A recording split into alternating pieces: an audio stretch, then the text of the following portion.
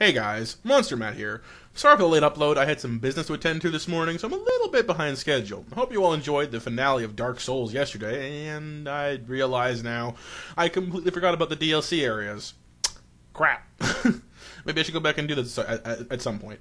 Anyway, what I want to talk about today is an issue that's been hitting pretty close to home these past few weeks. It's not a fun topic, it's about depression. It's not really something I've been keen to talk about with anyone, at least outside of those I'm, particularly close to. I guess that's mostly because it always felt like talking about it was too emo or edgy, and that I was just whining.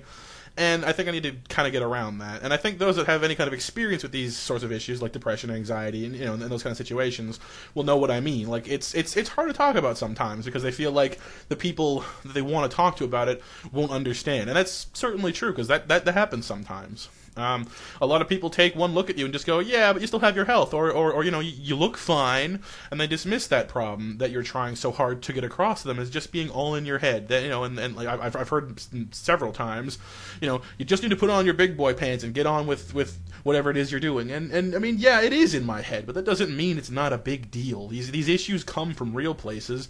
These emotions are genuine feelings, because nothing is just anything when you feel like your life doesn't matter or you're being slowly crushed beneath the weight of all the things on your mind. People who have anxiety can certainly relate to that, and I've seen people have bad anxiety attacks, and it is very debilitating. I've seen it. It's rough stuff. And you can't tell me that a state of being that makes suicide an appealing escape route is just anything. I mean, it's too easy to just dismiss this stuff, And I wish I could be like Markiplier or Jacksepticeye or any of these other great YouTubers, who inspire so many people. I've seen so many comments, because I'm a fan of theirs as well, and I've seen so many comments thanking them for giving people who suffer from depression and anxiety, these rays of hope, and it's so fantastic. But unfortunately, I'm not like them. I'm one of those struggling with these feelings because if you recall, a few weeks back in a Dark Souls video, I mentioned I was going to college. I even put up an update about it, which I believe I have taken down because it was no longer true. I got into college, and I'd intended, I went into it with every intention of succeeding, with every intention of seeing it the whole way through. And and honestly, the material I was dealing with, at least initially, really wasn't that bad. But I just, I've been putting my own issues aside for so long that I guess I just thought they were gone, and I'd been trying to ignore them, but it didn't solve the problem. So I decided that the program just wasn't a good fit for me, and I wanted to change to a different one. And I may still go back because college is still a very good route to take. Your education is always important, but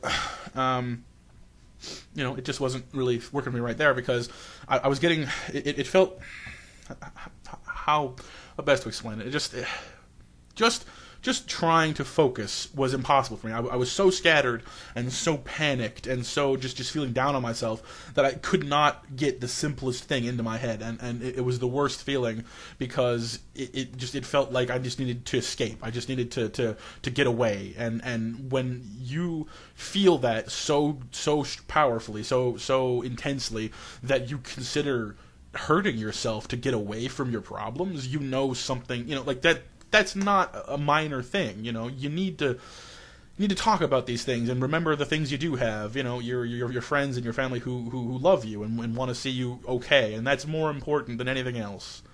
Because I had a lot of smiles and reassurances, and I got to feel like my family was proud of me, and that's why I felt so good. And then all of a sudden it just crumbled, and it was bad. Because I admit it that deep down I don't think my life is worth anything, and that's a terrible thing to say and a terrible truth to admit. And that's definitely nothing I wanted to ever have to say, because no one wants to be able to no one wants to look at the people that love them and say, I'm sorry, I don't feel like I deserve to live. I don't feel like I deserve happiness because I don't think my life is worth anything. because whenever you say that, you hurt them more than you, because to you it's just a fact. It's something that you believe. It's something that you've felt probably for a long time.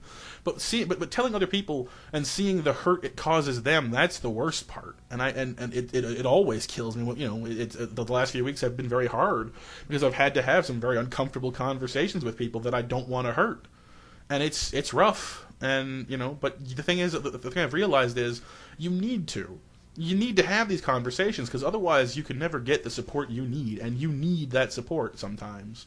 And it's okay, because if you don't get that support and you don't get that help and that love and in some cases that professional help, in case that's what's necessary, because again, there's no shame in that.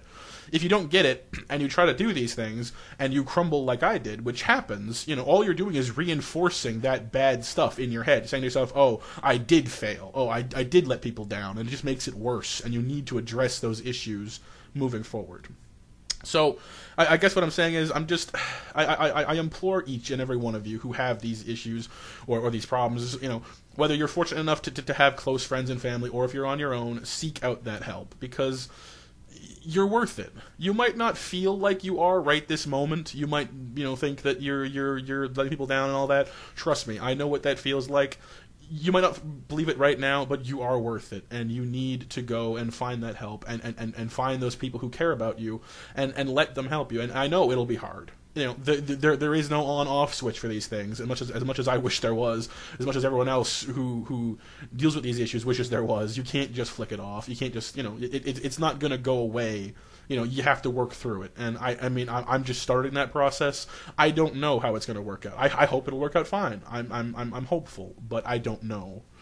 Sorry, I have a bit of a sinus infection. Yeah, that was kind of dark. But hey, I'll be back to putting myself through the ringer next week with Dead Cells, because I do not currently have Dark Souls 2. I'm working on it. But if you have anything to add to this video, feel free to leave a comment down below. I'm always open to your guys' thoughts and opinions. Thank you all so much for watching, and for now, Monster Matt out.